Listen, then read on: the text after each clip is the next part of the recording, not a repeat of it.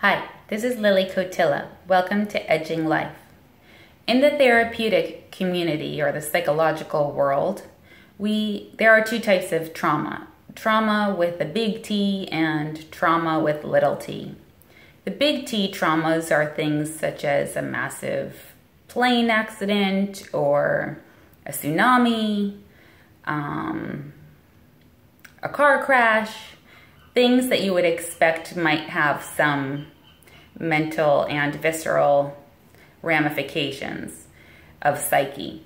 Then there are a bunch of little things that can add up for an individual, referred to as small t traumas, that when the holding cup, so to speak, gets too full, it will overflow and create not only medical conditions, but psychological issues and relational issues and stress, depression, anxiety, etc. So little t traumas are unique to each individual depending on what might affect somebody more and cause an adverse reaction.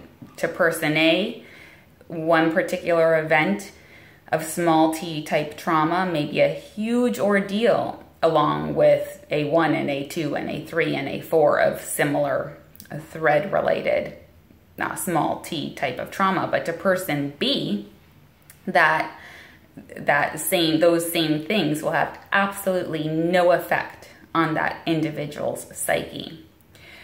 What the therapeutic community or just people in general in the American culture what we don't address is that there are ways to prevent the accumulation of this small t trauma.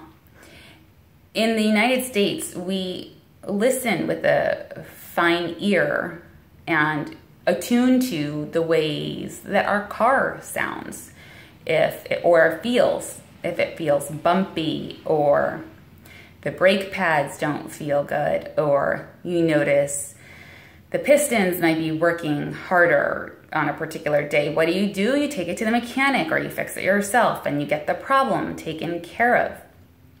No big deal. This is how the Chinese view and treat their bodies.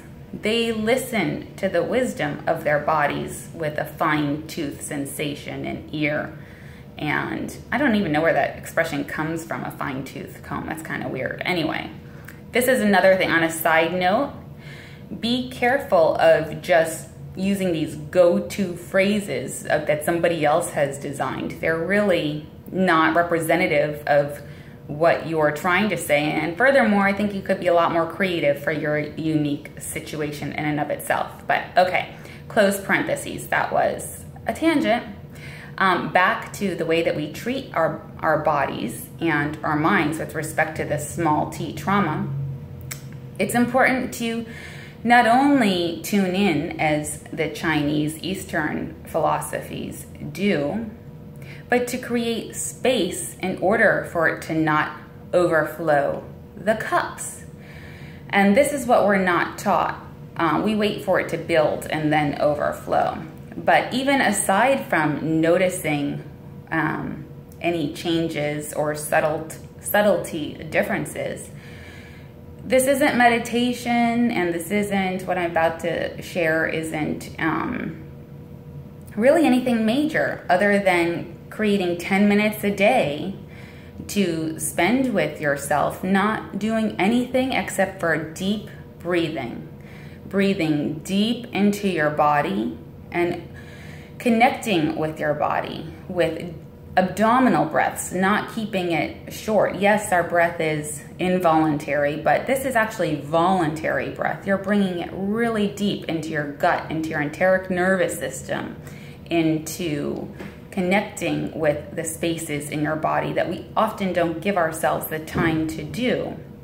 And when you create this opportunity for your mind and your body to connect, and just 10 minutes on creating that space to eliminate and or weave together the mind and body with respect to possible small t buildups of that day that you don't even realize are building up, you prevent that cup, that emotional cup, from overflowing. You're going to detour traumatic small t, to the exponential number of buildup that will then become a trauma response. You're going to prevent that from ever happening because you're preventatively making the mind and body connections and allowing that space for it to breathe out on its own, for your body to let go of it, for your mind to maybe even become aware that something caused you a particular issue that day. We often go so quickly and so fast that we don't realize something has actually bothered us or that it has affected us. And you don't have to lay down for 10 minutes or sit down and consciously think through your day and did something bother me today, or did, does my right arm feel okay, or this, that, and the other. Just breathe deeply and your body and your mind will reveal to you all on its own if there's anything to focus on or to be let go of. In the wild, animals literally shake themselves out to release their stress when anything stressful happens. We, as humans, in particular in American culture, we don't allow for these opportunities for our minds and bodies to really let go. We just keep holding and holding and holding day after day, same routine over and over again. And, then by default, it just gets too much. So prevent the too much by focusing on the preventative.